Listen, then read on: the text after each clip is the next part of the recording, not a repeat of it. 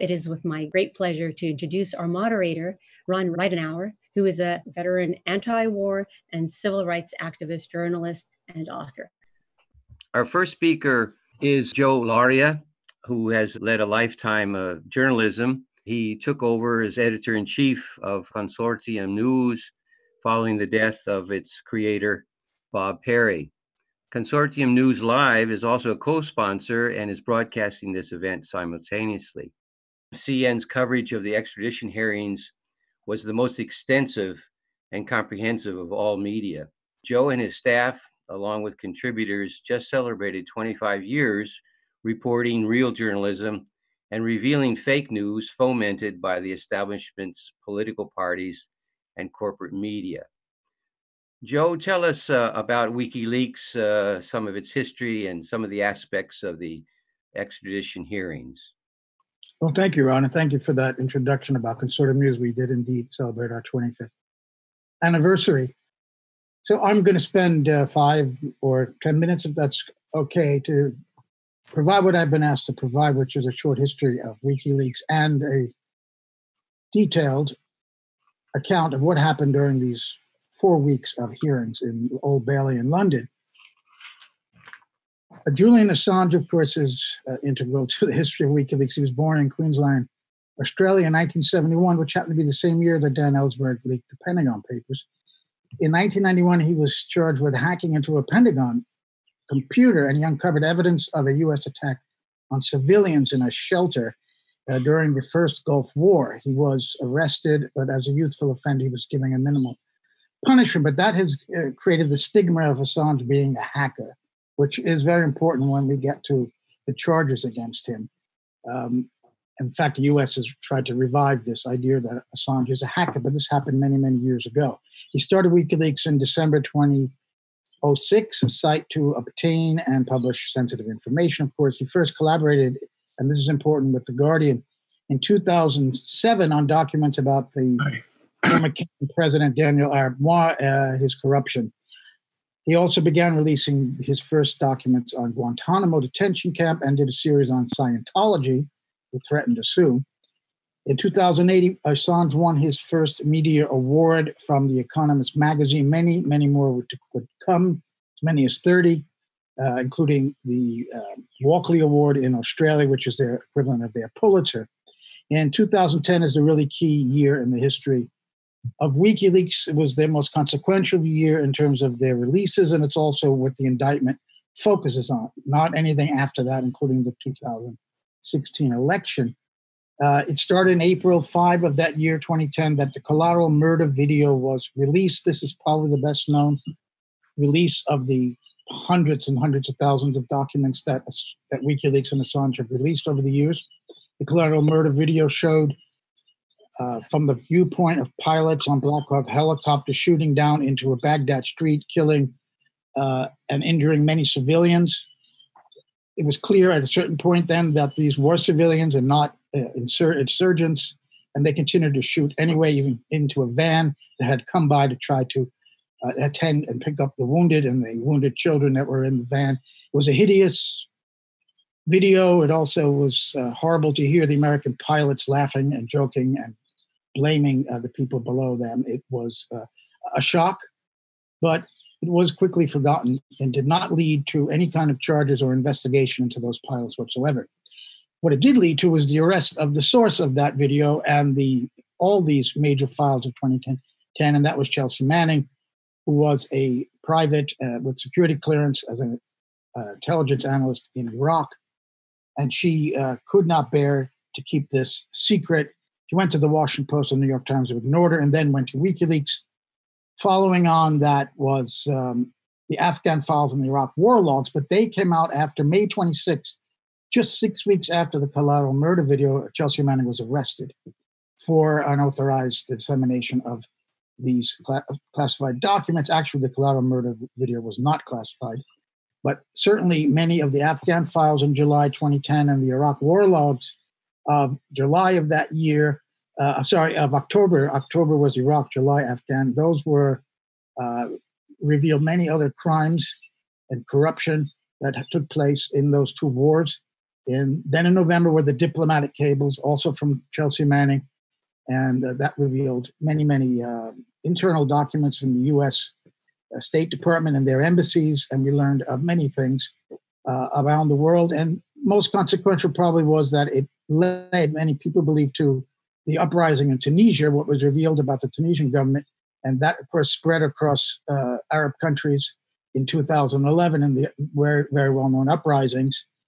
Some people credit WikiLeaks for that. Muammar Gaddafi blamed WikiLeaks. He said, "Don't be fooled by WikiLeaks, which publishes information written by lying ambassadors in order to create chaos."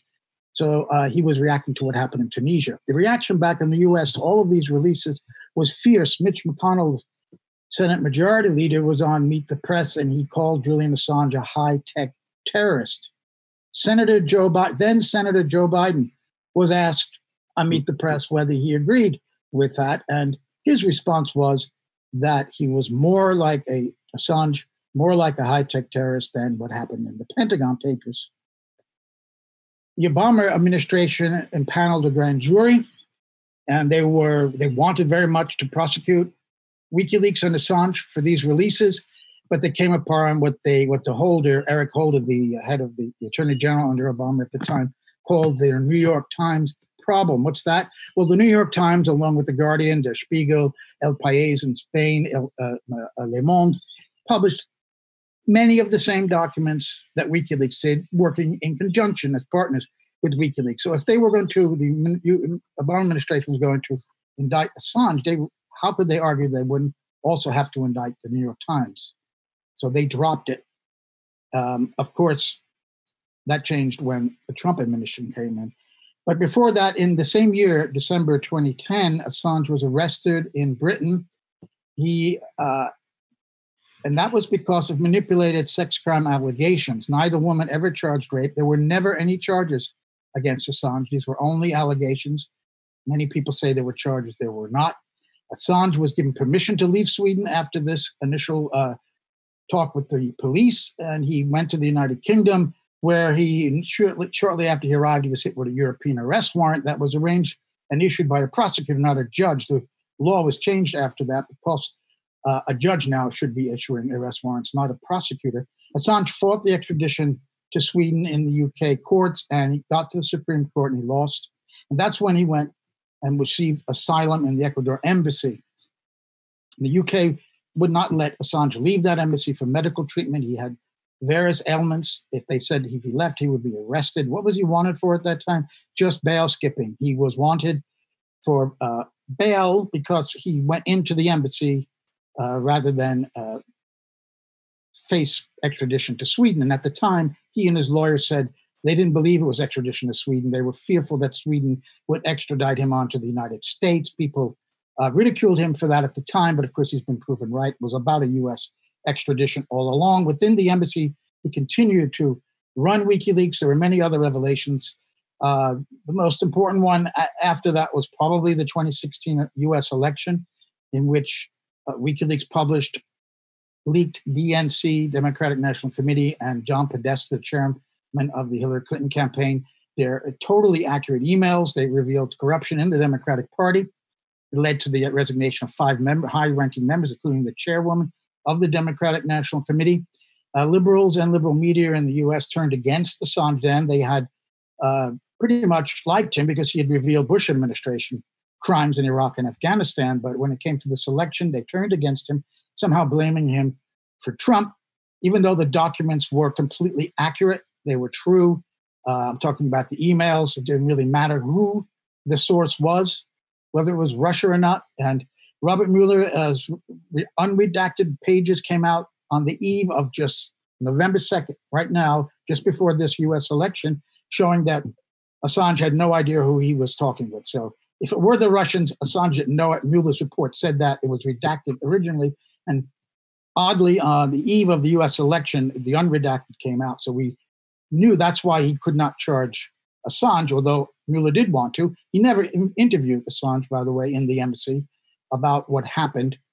The documents are true. As I say, it doesn't matter. And this is borne out by the fact that WikiLeaks is the one that pioneered anonymous drop boxes, which is a source can give documents to WikiLeaks, and WikiLeaks doesn't even want to know who the source is. If they can verify the documents are accurate and they're newsworthy, they will publish it. Well, the Wall Street Journal, the New York Times, the Guardian, and 60 major news organizations now use anonymous drop boxes, so they don't know who's giving them stuff if it checks out. That's what's important with documents, not who the source is. I mean, Russia could drop something in CNN's box. CNN could run the story and never know who the source was. It's not important when the documents are verified. After Trump was elected, there was a very major release. Vault 7, it revealed CIA cyber tools, things like turning your Samsung TV at home into a spying device, even though you think it's off, and many other things about what the CIA does, although WikiLeaks did not release tools that could be used by others. So they were important to remember that they redacted things. Nonetheless, that infuriated Mike Pompeo, who in his very first speech as a newly appointed CIA director called WikiLeaks a hostile non-state intelligence service, and he called Assange a coward, a fraud, and a narcissist. So revealing crimes and corruption of government and government officials is going to get them very upset, although they couch it in national security. It's very often their own security, their own skins that they're worried about.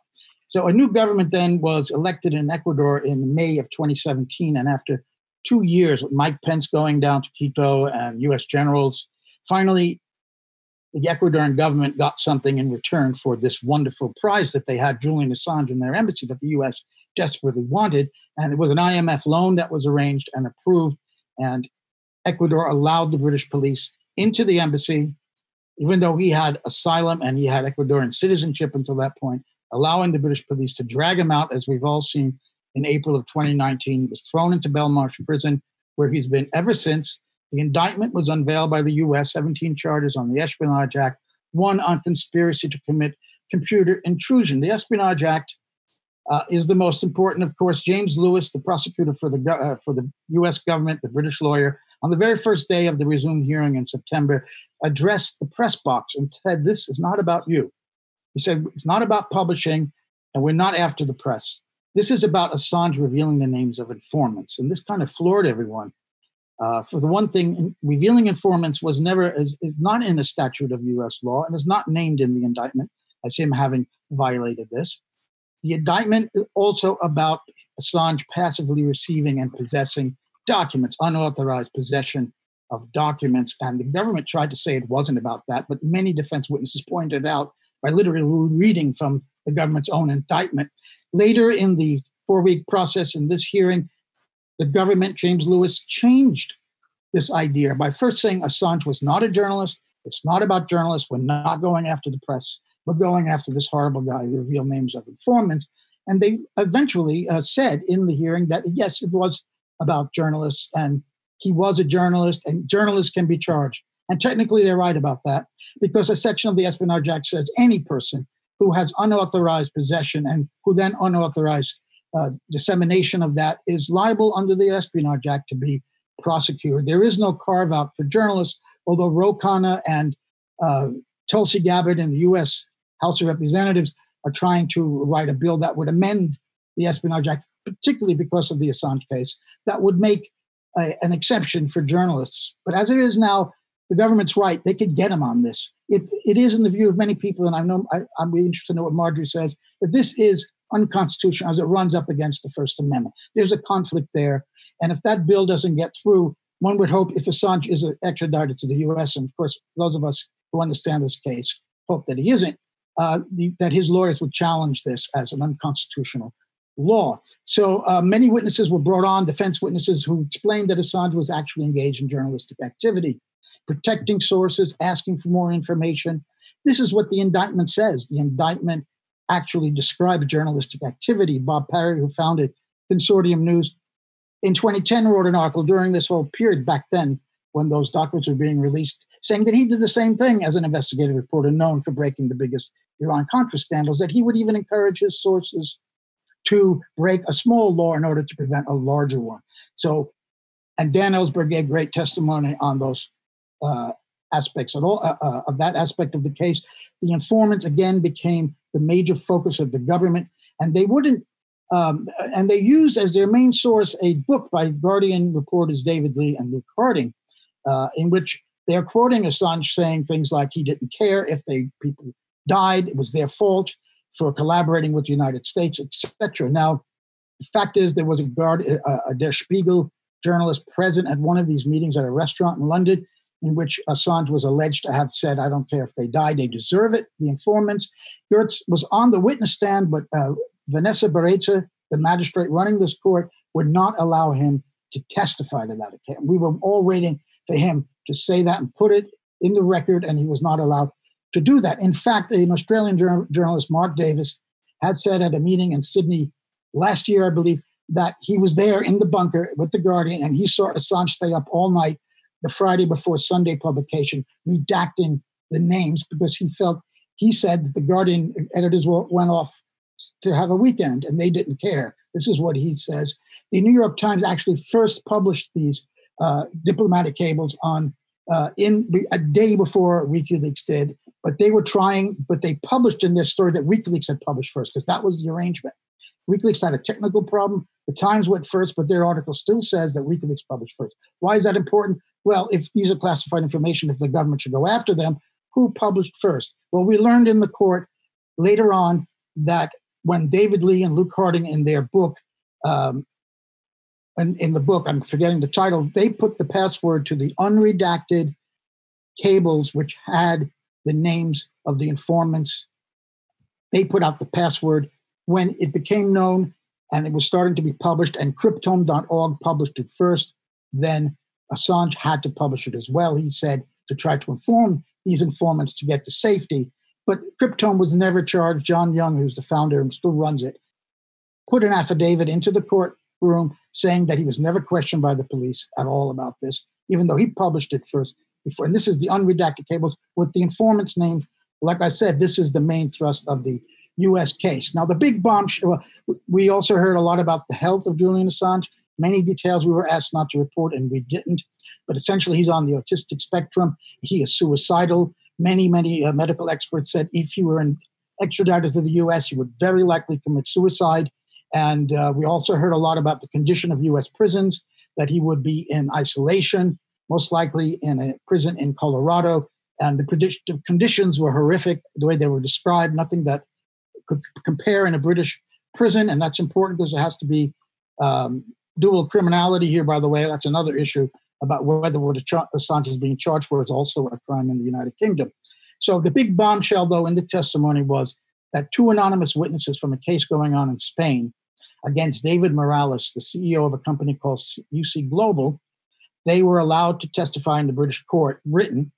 Their names were not known. What they said was that Morales, the CEO of UC Global, spied on Julian Assange for U.S. intelligence agency, an unspecified intelligence agency. They spied on his privileged conversations with his attorneys and doctors, and the U.S. even discussed possibly kidnapping or poisoning Assange. This was testimony in the court. They put in cameras with audio. They tried to set up a 24/7 stream so that U.S. intelligence could watch everything that was going on. And the instructions were especially the privileged conversations with his attorneys. So here we have the intelligence arm of prosecuting government spying on the defense preparations, eavesdropping on the defense preparations of the very hearing that then took place in September. In any other case, this would be thrown out immediately. In fact, when I reported this, Daniel Ellsberg got very excited, and he tweeted and wrote to me that this is how he got off, and that he expected that this could happen for Julian. This was his best chance. Of course, we all know what happened in Dan's case, that the government tried to bribe the judge with the FBI directorship, and also, of course, broke into a psychiatrist's office and tapped his phones. So Dan said what they did to Assange was even worse than what they did to him. We also got testimony from Cassandra Fairbanks, the journalist, who said that Trump ordered Assange's arrest. That would be useful to the defense to prove it's a political case which violates the U.S. extradition treaty. The computer intrusion charge is all based on a Jabber chat, a encrypted chat between someone named Nobody, who we later learned was Chelsea Manning, and someone called Nathaniel Frank. Now, many people assume Nathaniel Frank is Julian Assange. That's never been proven, and it's not proven in this hearing yet. So in order for them to charge Assange, they have to first say that Assange was in conversation with Manning.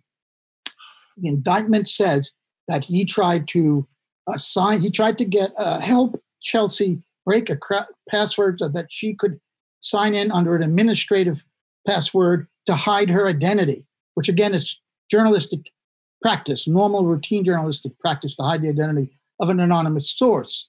It also says the indictment that Manning had legal access to all these classified documents. So we heard a expert testimony saying that we couldn't even prove what they were trying to break into, and that it could have been as the fact that Chelsea Manning was also downloading videos, music videos, and video games because they are forbidden to active service personnel of the military. So she was getting them for her, the soldiers. So this is very cloudy, this whole thing. Now, there was a superseding indictment that was only accepted by Baretz on the day the court began. WikiLeaks lawyers tried to delay the opening of the hearing. She refused. The superseding indictment just adds some more details to this computer intrusion charge, mostly from details from two FBI informants who ratted on Assange back when he was in Reykjavik at that time. So these indictment says, the superseding indictment said he spoke at a conference and asked for people to hack things and get stuff, but it doesn't say he hacked anything. It's never really charged with hacking at all in any of these charges. Now, I'm closing my submission here by mentioning the closing arguments.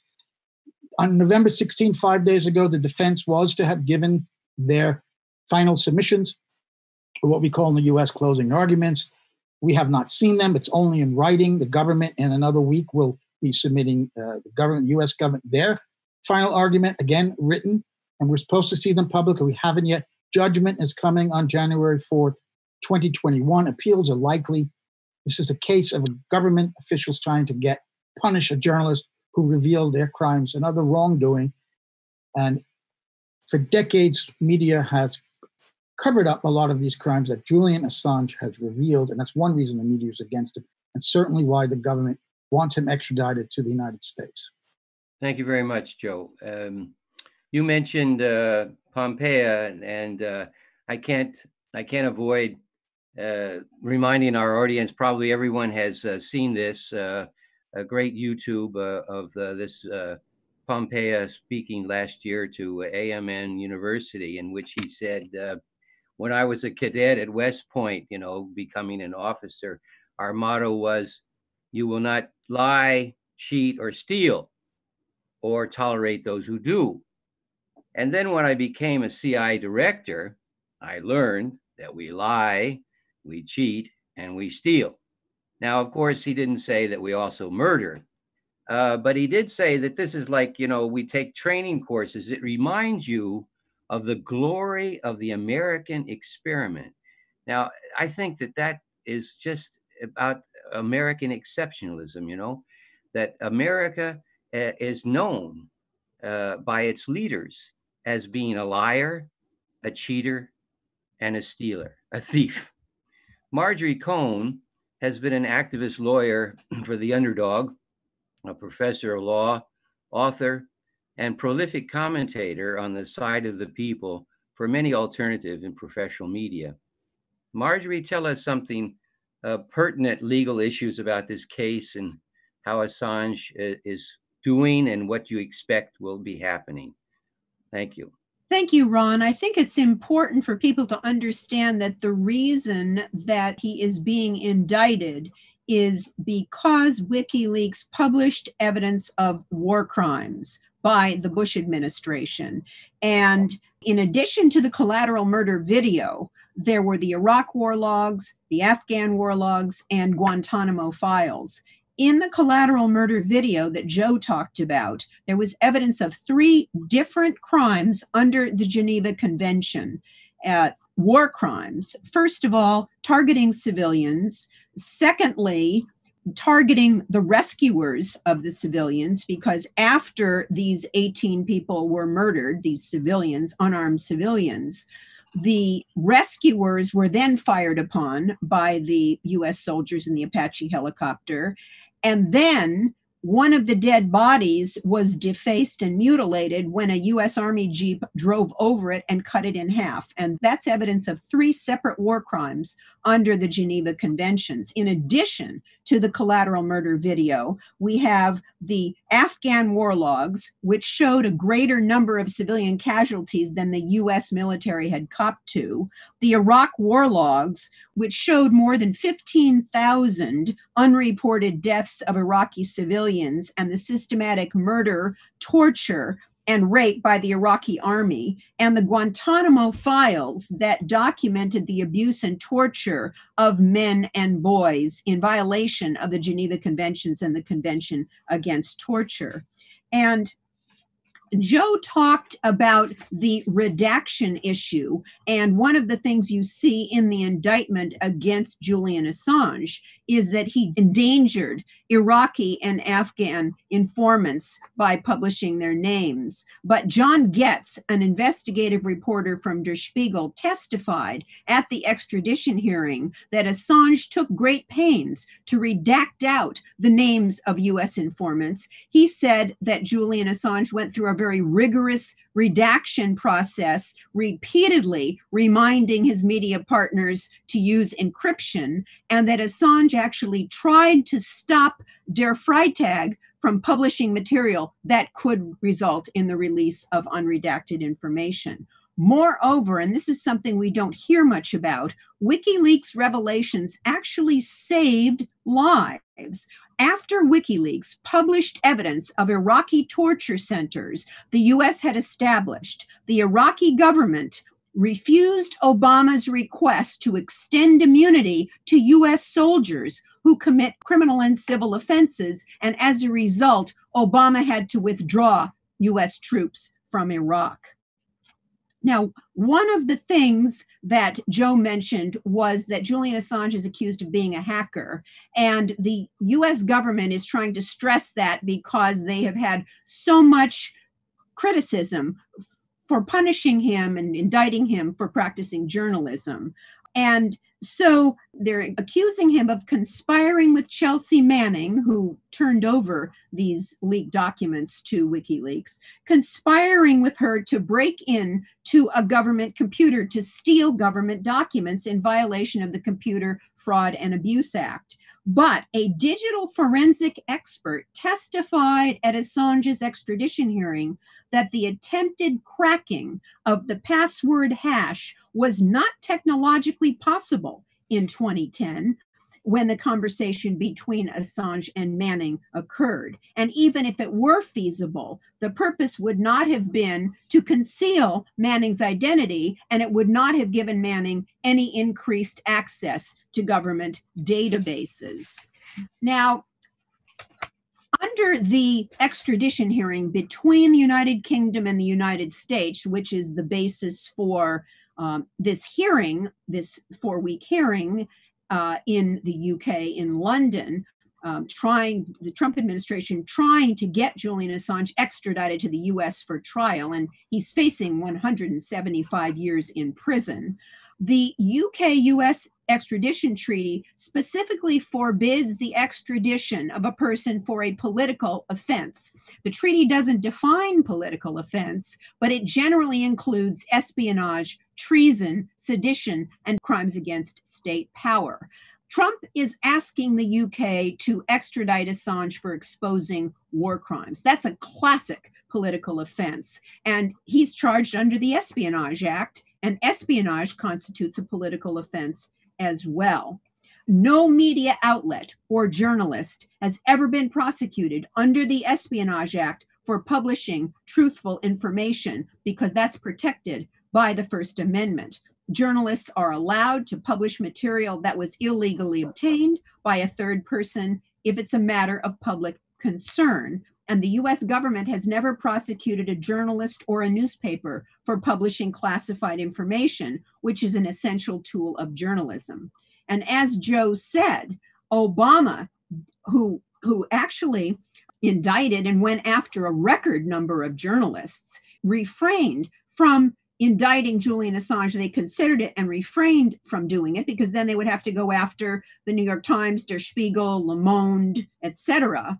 But Trump, who is furious at anything Obama did and is out to cut that off, was very, very upset when Obama commuted Chelsea Manning's sentence as he was leaving office. She was sentenced to 35 years after serving 7 years. Obama commuted the rest of her sentence, and that infuriated Donald Trump.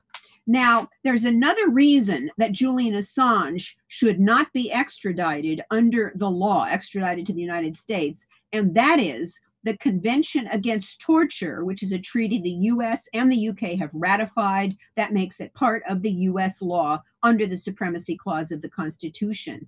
And the Convention Against Torture has a provision called non-refoulement, and that forbids extradition to a country where there is substantial grounds to believe the person would be endangered of being tortured. Now, when Chelsea Manning was in custody in the US, she was held in solitary confinement for 11 months. That constitutes torture. And Julian Assange's health has severely deteriorated because of the UK government's refusal to allow him medical attention while he was under a grant of asylum in the Ecuadorian embassy in London. And Niles Melser, a UN special rapporteur on torture, examined Assange, and in May of 2019 confirmed that Assange exhibited signs of prolonged exposure to psychological torture. And as Joe said, he is also a risk for suicide.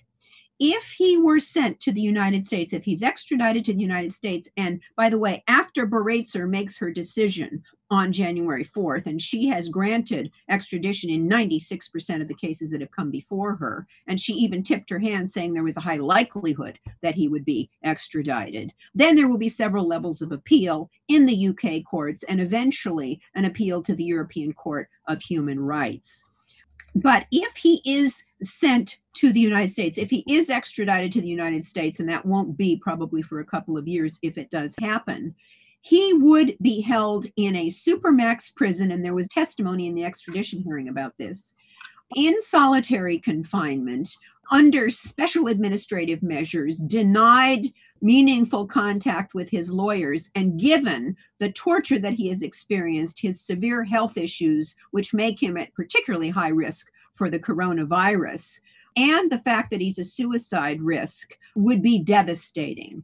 And it would be very difficult for him to get a fair trial in the United States because the US press is likely to jump on board and talk about these discredited allegations. They weren't even allegations. They were there was talk in Sweden investigating him for sexual assault. Later, the complainers recanted and they dropped the investigation. But also, the case is filed in the Fourth Circuit, U.S. Court of Appeals in Virginia, which is where the so-called War on Terror cases were filed. It's a very right-wing court.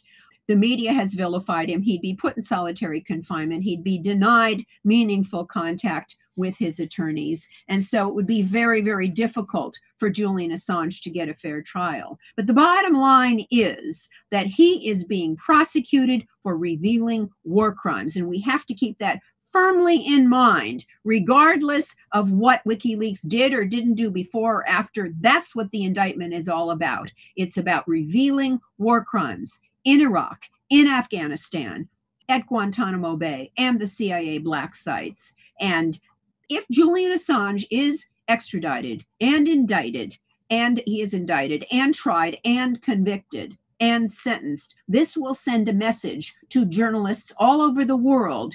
You publish material critical of the US government at your own peril. It will chill the First Amendment freedom of the press, and it will be a blow straight to the heart of journalism and of media and the public's right to know. It's an extremely important case, and the fact that the corporate media in this country has engaged in a virtual blackout of news. You have to get it from the alternative media, from places like Consortium News, from sites that I write on, from other places like this webinar, is an outrage. And so we really have to do everything we can to free Julian Assange and prevent him from being locked up for 175 years for practicing journalism. Thank you. Thank you very much, Marjorie. It's just dreadful. In introducing our next speaker, it gives us an occasion to salute whistleblowers around the world. Since Daniel Ellsberg came out with the Pentagon Papers almost a half a century ago, we've seen hundreds of whistleblowers, insiders, come over to the people. And I want to just mention 3 or 4 names out of these hundreds. I think Chelsea Manning has already been mentioned. I just think that it's very important for us to honor her for her tenacity, her bravery, and standing so solidly with the principle of not revealing anything that she may or may not know about Julian Assange. She has just done a fantastic service to humanity. I think we need also to recognize William Binet and Edward Snowden, who've revealed so much about the omnipresent global surveillance by the United States' so-called National Security Agency. And they, of course, especially Edward Snowden, was very much assisted by WikiLeaks and Julian Assange personally. Also, Catherine Gunn, a British woman who revealed many of the US and UK war crimes against Iraq. Mordechai Vanunu, this is an Israeli who spent 20 years in prison because he revealed Israel's secret nuclear bombs, which are there illegally. Of course, all nuclear bombs should be illegal, but and there are so many more wonderful humans who have come out against our oppressors. I thank you, one and all. Daniel has not only been a whistleblower and a sterling author. His last book, Doomsday Machine, is a must read. But he's also been an anti-war activist, and I think he still is. And this is how we met in Los Angeles during the Vietnam War resistance. Daniel, give us some of your words. If Julian Assange is successfully extradited to the United States on these charges, no journalist in the world who presents information that has been stamped classified by the United States, that has been given to her or him by any means whatever, will be free of the danger of being extradited to the United States and is effectively kidnapped from any country that has an extradition treaty with the US. And in the US itself, the very prosecution of Julian Assange would be unprecedented as a journalist, a publisher. That has always been regarded as a violation, any such proposed prosecution, and there have been considerations of such prosecutions before, and they've always been rejected by the Department of Justice on the grounds that it would be a blatant violation of the First Amendment, the freedom of the press in our country.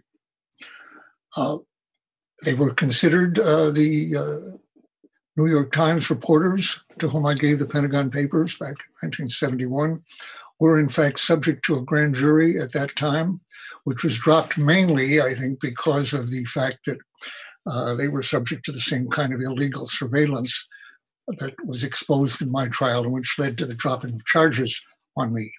Neil Sheehan and Hedrick Smith were actually under investigation then, as was Noam Chomsky and Howard Zinn, two academics to whom I'd given parts of the Pentagon Papers. And again, when they asked whether they had been subject to warrantless wiretaps, to illegal wiretapping, they weren't further called to the grand jury, but they might well have been indicted anyway if had the charges not been dropped because of the revelation by whistleblowers, in effect, some within the government and out, of the illegal surveillance in my case. Now, I do think the press at that time and ever since, and we're talking that was 49 years ago, have always, in my opinion, neglected to face up to the legal and constitutional aspects of these prosecutions, mine and all of the one since, in two ways.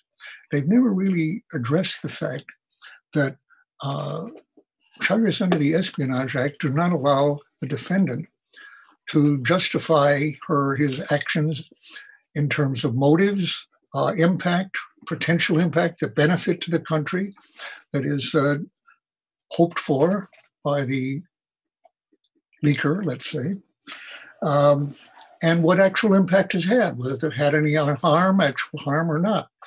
I was not allowed to answer the question, why did you copy the Pentagon Papers? It was held to be irrelevant by the prosecutor, upheld by the judge, and that has been true in every one of the cases since then of people who were sources like me or like Chelsea Manning, Tom Drake, and others who had been officials and who realized that they had been wrong or would be wrong in continuing to withhold from the public information that had been wrongfully withheld from them, and where the secrecy and the lies that maintained it had led to the death of very many people, or as in the case of Snowden's revelations, amounted to a abrogation of the Fourth Amendment and other aspects of the Bill of Rights and of our constitutional system in general.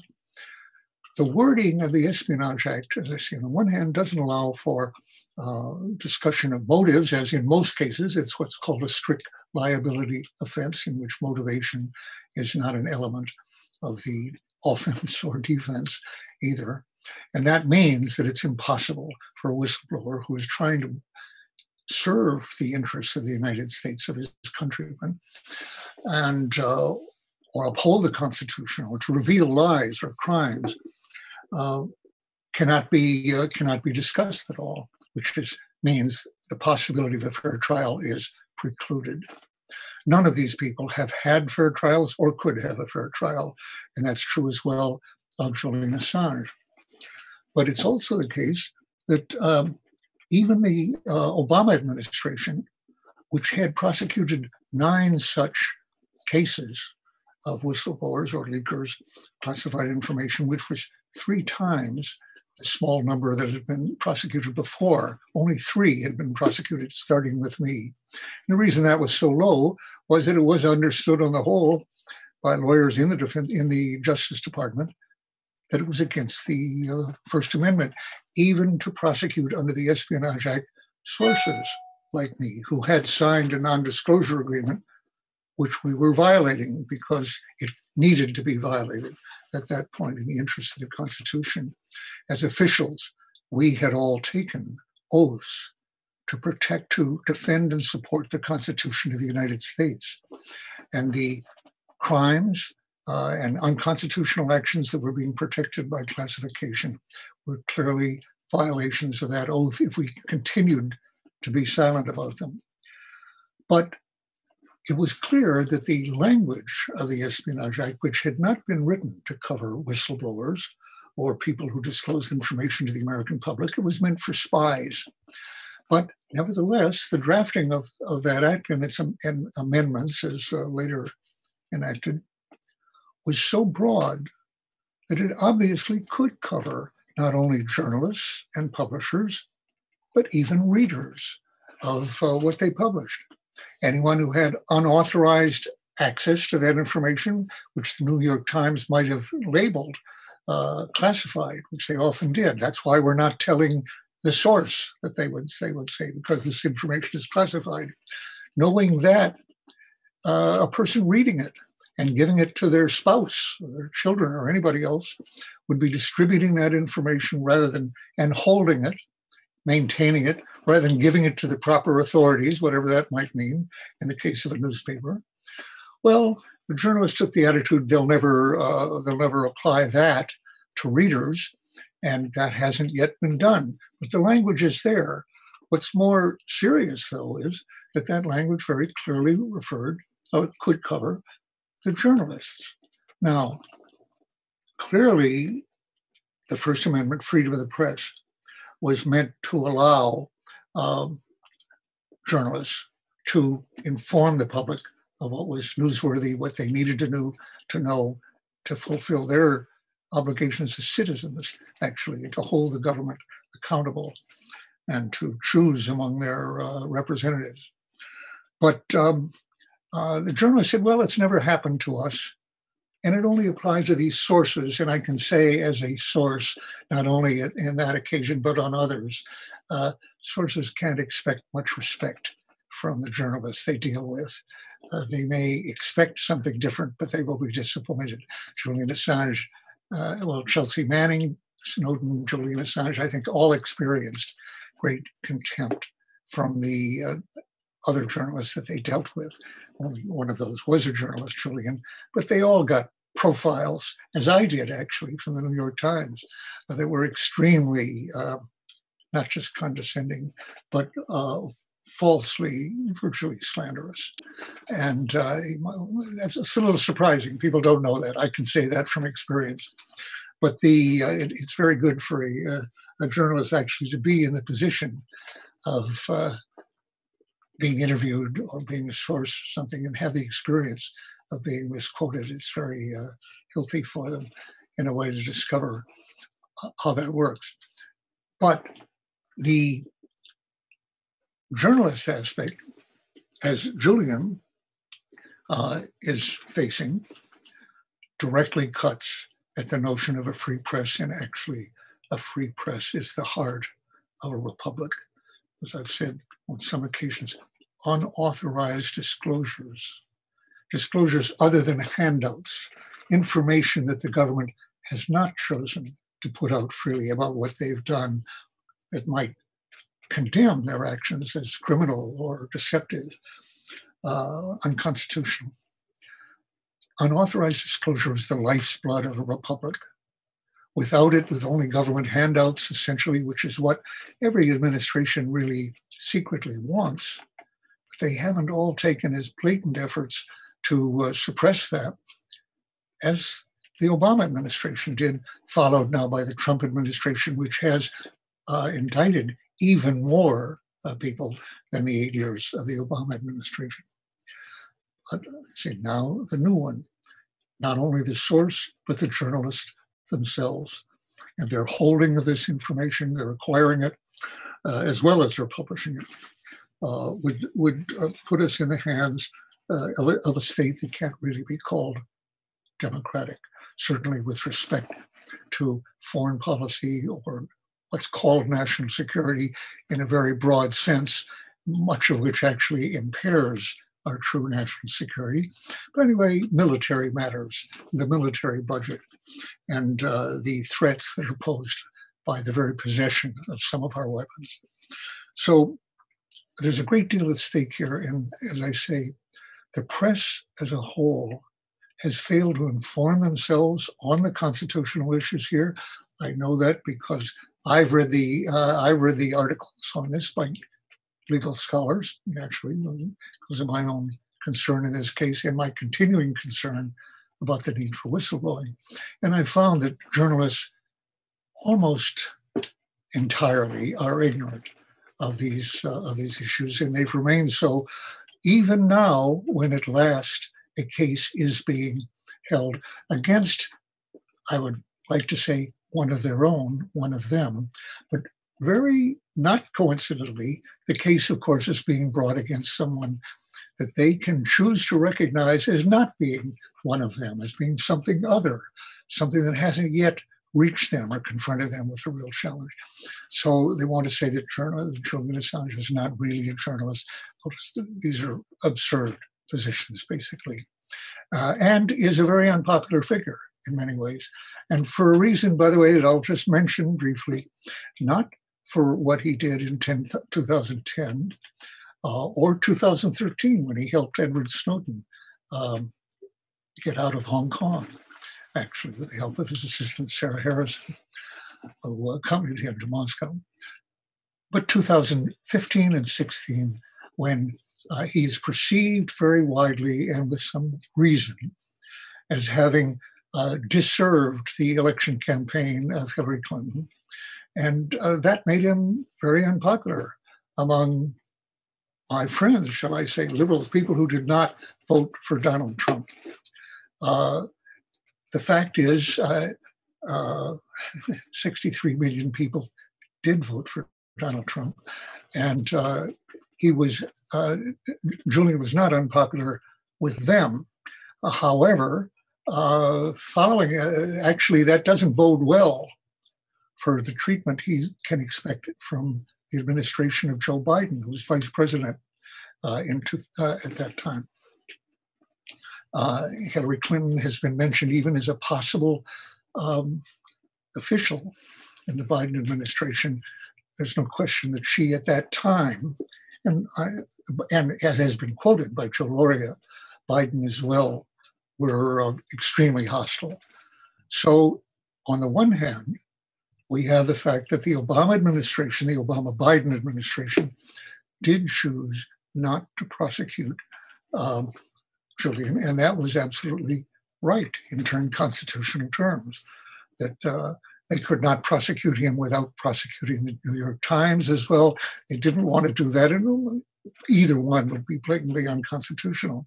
So that would seem to be very promising then. That administration can be appealed to, and you say, you had it right that time. Now you're the president rather than the vice president. Your Department of Justice should reach the same conclusion. But there's one thing that stands in the way. They reached those judgments back in 2013 and around then, even 2015.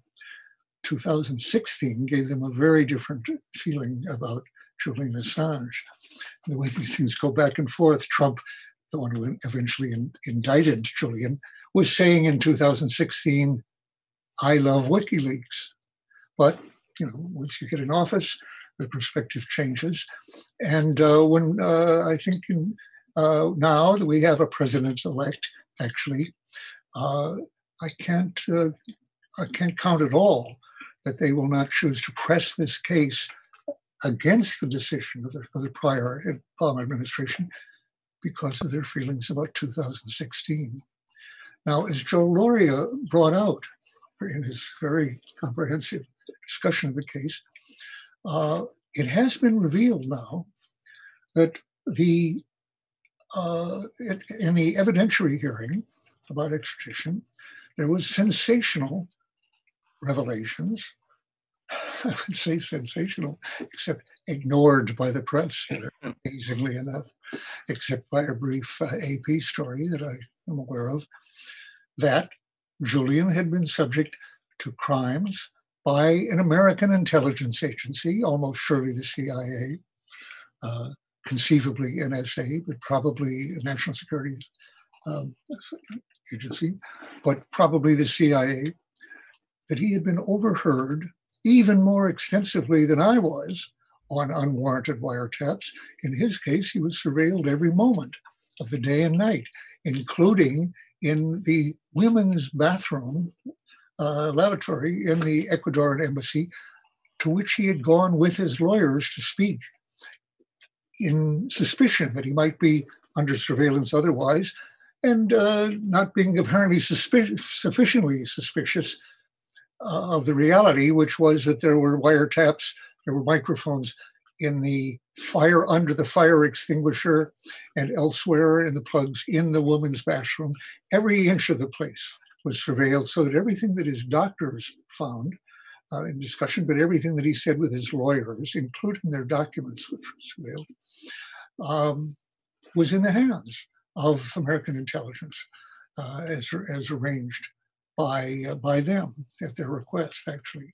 Now, in my case, when it came out that I had been overheard on warrantless wiretaps and that no record of this, which had been testified to, could be found in the FBI files because it was so clearly criminal that it had been moved to the White House, the evidence for this, to get it out of the FBI files. And that there had been efforts to incapacitate me, Daniel Ellsberg, totally. Those were the words, incapacitate Ellsberg totally on the steps of the Capitol at one point. Attempted assault or murder, in other words. These were among the things that came out. Amazingly enough, the very same discussion was taking place, is testified to by the people who've been working for this global center, surveillance center that was based in Spain, actually, but had the security contract with the Ecuadorian embassy. And they had discussed poisoning Julian Assange. Hmm. Actually, in other words, the same things that were revealed in my case, and the revelation of which led to the dismissal of charges against me, with the judge saying that the totality of the circumstances, the bizarre circumstances, as he put it, offends a sense of justice and made it impossible to try me fairly. And my co-defendant, Tony Russo, and charges were dropped. And much more importantly, these actions, once revealed, figured in a major way in the impeachment hearings of Richard Nixon, which led to his resignation, and in that case, made the war endable at that point, the Vietnam War. Now, these crimes, almost certainly approved at the highest levels, would be certainly worthy of being regarded as high crimes and misdemeanors, as in the Nixon case, worthy of impeachment of a president who has now, though he's refusing to admit it, has just been deposed by an election. But had he not, had he in fact won, as he's claiming, these would have been appropriate charges to bring against him. The immediate point is, though, it would be ridiculous to extradite to the United States an Australian citizen and Ecuadorian citizen under the U.S. Espionage Act, who not only could not be tried fairly in the U.S., even if these acts had not occurred, but against whom these crimes had been committed, and specifically not only with discussions of killing him, but with total discussion of his knowledge, of his discussions with his lawyers. It's absurd for him still to be in prison, and as we've just learned in the last few days, locked down in a prison that has had in his own cell block several COVID cases. And so for his own security, everybody's being locked down in there. He's been in effect in isolation now for more than a year, and that's in very bad health. So the whole thing is a travesty from start to finish, both in the charges against him and in the unfairness, the injustice of it, and the danger, the physical danger that he's in really now has been discussed by the other people. But I would say in the larger context, even more seriously, this is a danger not just to Julian Assange or an injustice to Julian Assange.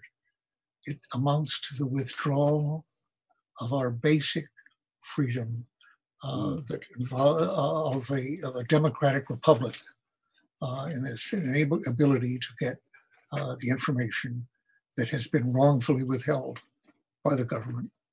And it's something that the press should be regarding as a direct attack on their foundational purpose for being, on their functions, and being concerned by Congress as to their ability to get information as an independent branch of government. This, needless to say, is not happening. It is a great failure of our media so far. People like Consortium News, Joe Lauria, Kevin Gosztola, Shadow Proof, I think it's called, did very good reporting on this. And Craig Marie, former ambassador, wrote things. But it was to them. Somebody else pointed that the Worldwide Socialist Web, I've seen one or two of their pieces, was covering this pretty well. These are not what we call mainstream media.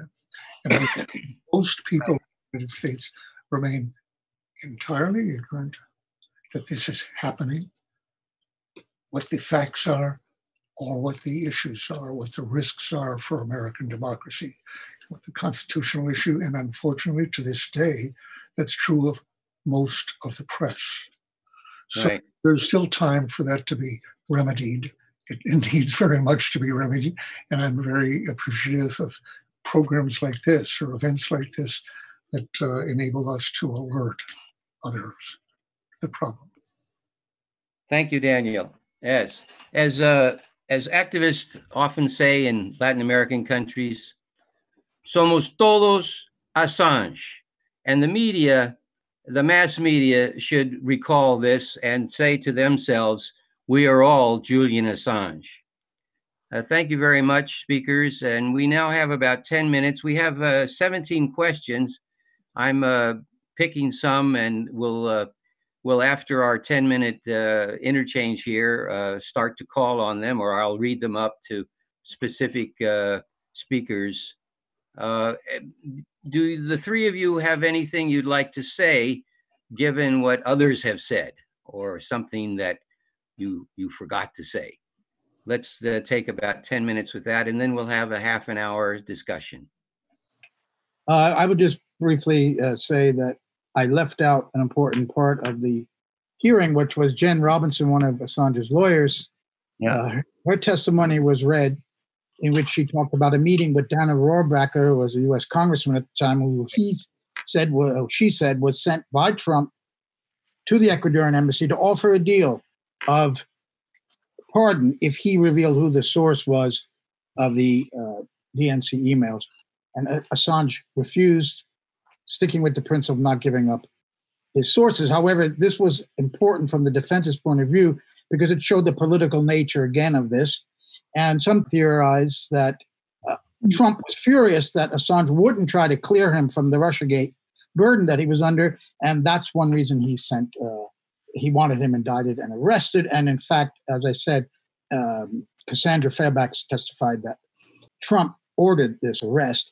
I just wanted to thank Marjorie and Dan for what they said about our coverage. We were one of the few media outlets who were able to get access to the courtroom remotely. We saw every minute on the screen. And there was one other thing about the title of the book I missed, which was WikiLeaks, The Guardian's book. That's all I wanted to add. Oh, and one other thing about the fact, how can an Australian journalist working outside the United States be indicted by the Espionage Act because of a 1961 amendment to the Espionage Act that allowed universal jurisdiction? Before 61, Assange could not have been charged under this. And that came out of a case of an American diplomat in the embassy in Warsaw who was caught in bed with another woman, and the Polish security services got a photograph. They blackmailed him to get classified documents. He took him out of the embassy and no longer on U.S. territory, went onto Polish territory. Some congressman got crazy about that and had this amendment put in. That's how Assange could be charged. Well, thank you, Joe. You've actually answered a couple of questions that have been asked. Does anyone else, Marjorie or Daniel, have something you'd like to add or exchange that others have said? I see one question here. Questions, has the Espionage Act been challenged in the Supreme Court? Good question. The answer is no. The one person who brought this up to the Supreme Court, Morrison, who was the second person after me to be charged with this about 10 years after my case, brought it up to the Supreme Court, but they denied hearing it certiorari. So it has never been addressed in the Supreme Court to this day, actually, with the constitutional issues of this. If we go back 49 years, the chances, the legal basis of it, the chances for my conviction being overturned, that is the Espionage Act being overturned on constitutional grounds, were quite good at that point. That can't be said today. There's been enough changes we've seen in the Supreme Court even before Trump. So we can't at all be confident that the current five majority justices will notice that there are extreme constitutional violations going on here. But in any case, they haven't ever yet addressed it. Right. We're going to get into the questions in just a couple of minutes. Is there anything else that you three would like to say regarding something that Marjorie? Yes. Yeah. In 1919, there was a prosecution that went all the way to the Supreme Court, Schenck v. U.S. Schenck was a socialist. He was an official in the National Socialist Party. He was an anti-war activist. And he was charged under the Espionage Act and convicted. And the Supreme Court upheld his conviction against a First Amendment challenge, saying that by distributing flyers and circulars against the draft, he created a clear and present danger to the United States. And therefore, the First Amendment didn't stop his prosecution under the Espionage Act. And about the same time, another socialist, Eugene Debs, was tried and convicted under the Espionage Act. His conviction went all the way to the Supreme Court. He gave an anti-war speech, and his conviction was also affirmed by the Supreme Court. Wow. Okay.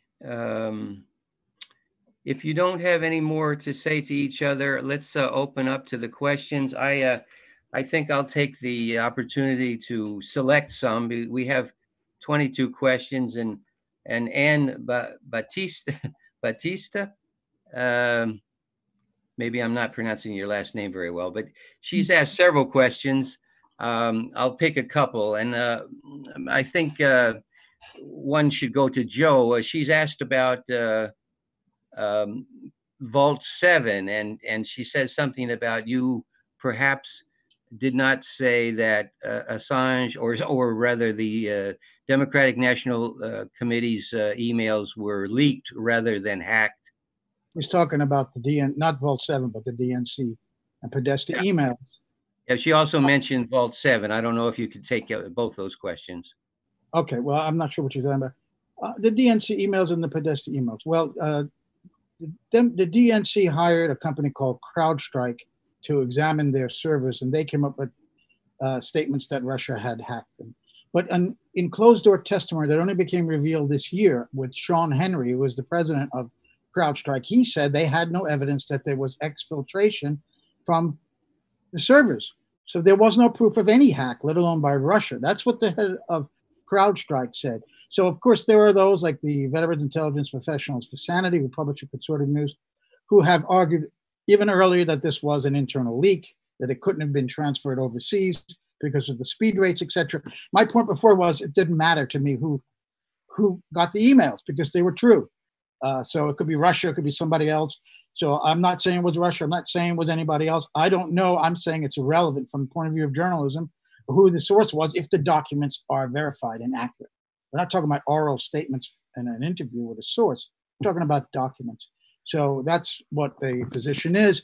Again, I don't think it's relevant, but Sean Henry said that there was no exfiltration, that they had evidence, even though they'd made statements all along and wound up in Mueller's indictments that the 12 GRU agents were responsible for that. Yeah. Now, about Vault 7, I'm not sure what the question is.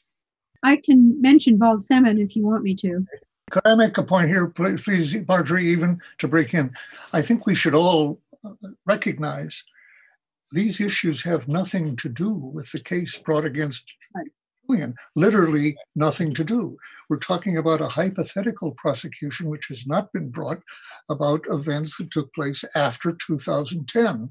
They have no bearing on the charges or the issues, the constitutional issues at all. So we could just as well argue, we could talk about Breitbart, we could talk about any journalist you want in some other case, but whatever Julian did after 2010, I don't know if any of these charges go to 2011, but has really no bearing on this case. Am I wrong? I think that's correct. That's correct. Okay. Yukari is asked, and I think this could be for anyone, given as it has just been mentioned, Daniel, thank you for saying that this COVID has now come to the cell block where Assange is. Someone has asked, Yukari, can't there be some emergency measure taken available to the public or lawyers that to stop this horrendous treatment of him now? Isn't this an extra motivation that can be used somehow?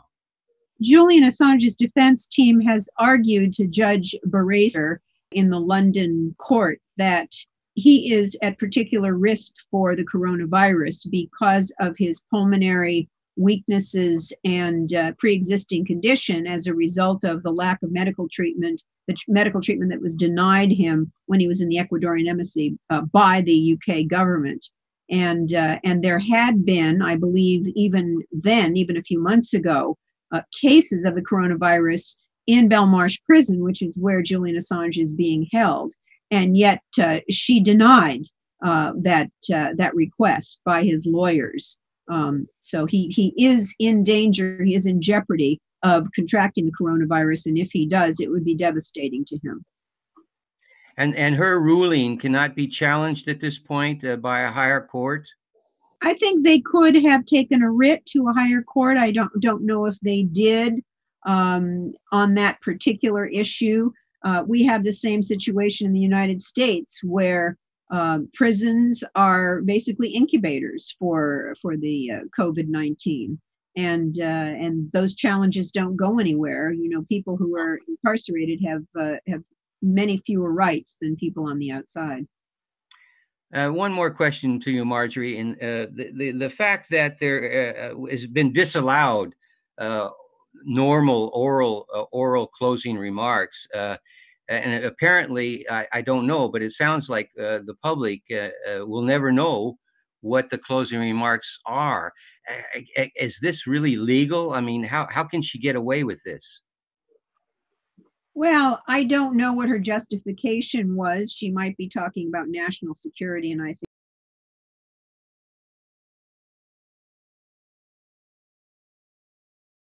extensive, I think 200 or 300 pages of closing submissions by the defense, and the prosecution is, and I think that was November 10th, if I'm not mistaken, and then I think the prosecution has 2 weeks.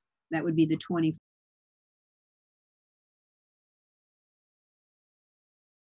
Right. Okay. So it was the 16th plus 14 is what? Right. I'm not a great mathematician. At any rate, the prosecution will give its closing submissions. They are they're extensive. They're in writing, but for some reason they're not being released to the public. Well, I mean, how can we be sure that she's going to read 200 pages? We can never be sure that any judge is going to read anything. Right. Okay.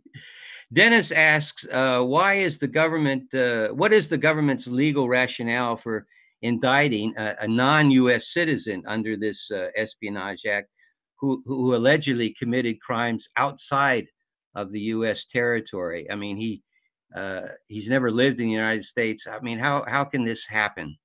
I think I answered that before by talking about that 1961 amendment. They have yes. I'm sorry. They have universal jurisdiction. They can pick up any journalist anywhere in the world if they feel, the U.S. government, that they broke U.S. law. Right. Which technically he did, if you look at that section of the Espionage Act, which is unconstitutional, most reasonable people would say. But they have a universal jurisdiction in the Espionage Act. Right.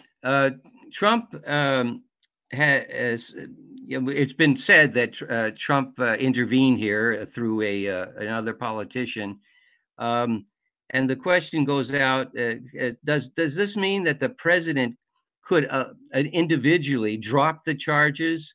And if that's the case, could Biden drop the charges? And if that's the case, can we not put pressure? Can there not be put pressure by the public to do this?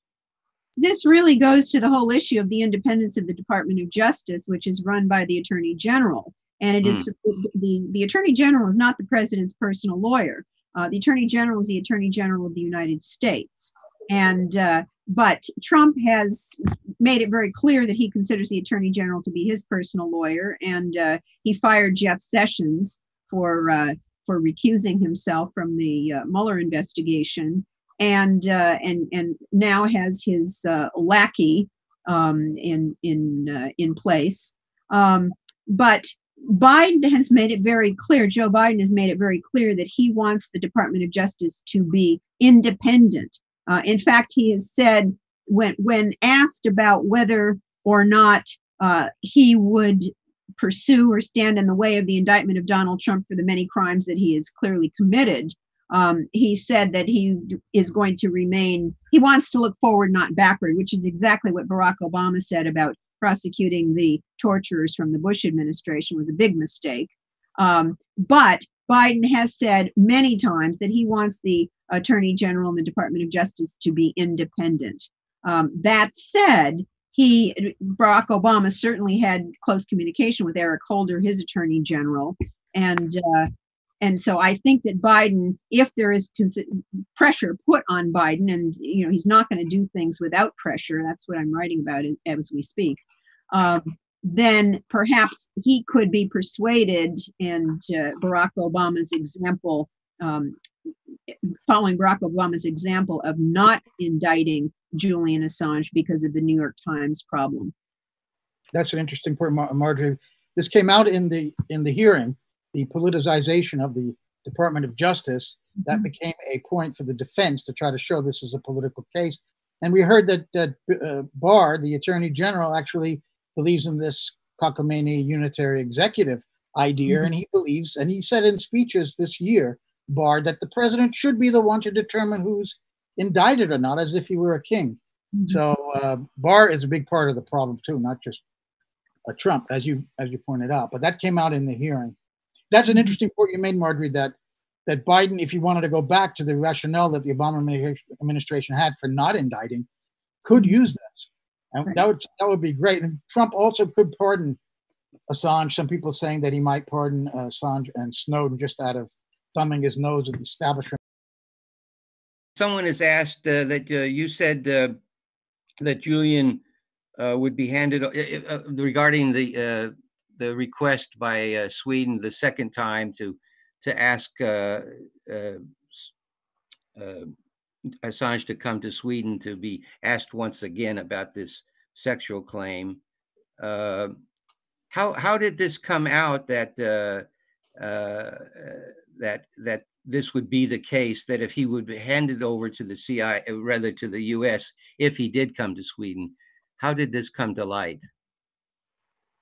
No, well, this is what his lawyers, and he said at the time that he went into the embassy, that he could not afford to go back to Sweden because he felt he would be unwittingly extradited to the United States. And we now know that that's what the U.S. wanted to happen. So that's what that was about. There was another point was the Stefania Morizzi, the Italian journalist, in her great work in getting FOIAs, was able to show the British Crown Prosecution Service put enormous pressure on the Swedish government not to interview Assange via video, which Sweden had apparently done in other cases with someone they needed to interview abroad.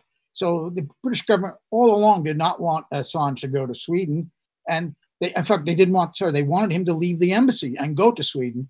And once he stepped out of the embassy, they could have arrested him for his bail skipping, and then they could have started. Then the U.S. could have unveiled the indictment if it was ready, and the Obama administration, it would not have happened. But the Swedish issue was dropped 4 times. We have to keep in mind 4 different times, I believe. 3 times. Okay, 3 times. That's enough. That case was dropped, and he didn't fear that case so much as being sent to the United States if he'd gone back to Sweden. Okay. Regarding the Espionage Act, Marjorie, do you know if there's any treaties? I mean, the fact that the Espionage Act allows journalists to be picked up anywhere in the world. Are there any treaties, international treaties or treaties with the United States that prohibit such a thing?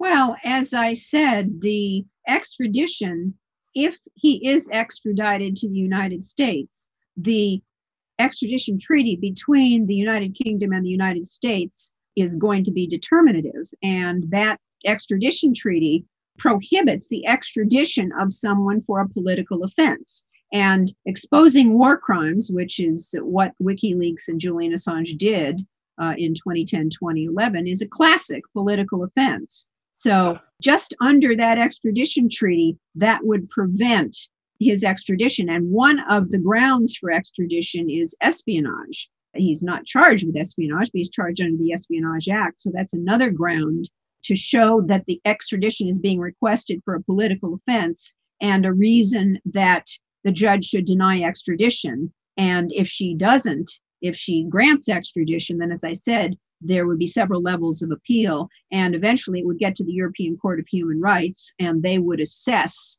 the legalities under this extradition treaty between the United States and the United Kingdom.